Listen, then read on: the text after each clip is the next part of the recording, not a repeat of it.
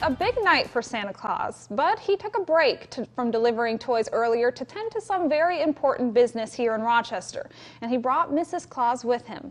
Not long ago, the couple made over 160 stops in town, all part of an event that was organized by a local family. Joining us now on this Christmas Eve with more details on his visit is our own Jordan Reed. Hi, Jordan. Hi, Jacqueline. About 3 weeks ago, Shayne Olheiser and her family were thinking of ways to make Christmas special. And they were also thinking about how to make it special for families who have adults or children with disabilities. And it didn't take them long to come up with an idea. Santa and Mrs. Claus visited over 350 people in homes, apartments, and group homes tonight, all from their car.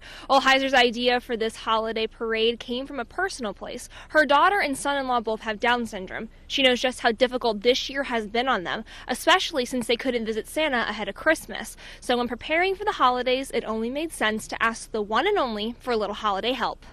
My daughter and my son-in-law's friends definitely are struggling with isolation right now, so this was in response to that.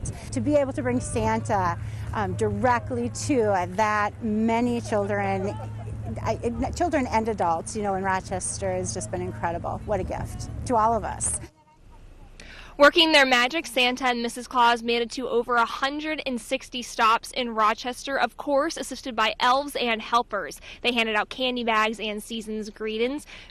So what started off as a simple idea by Olheiser quickly turned into something much bigger.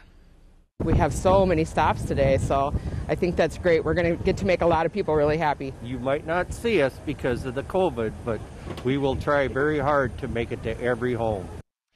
And the magic continues. On the candy bag itself was a little note from Santa and Mrs. Claus, and it actually leads to a website where they recorded a message for anyone to be able to view. A link to that website can be found on our website under featured links.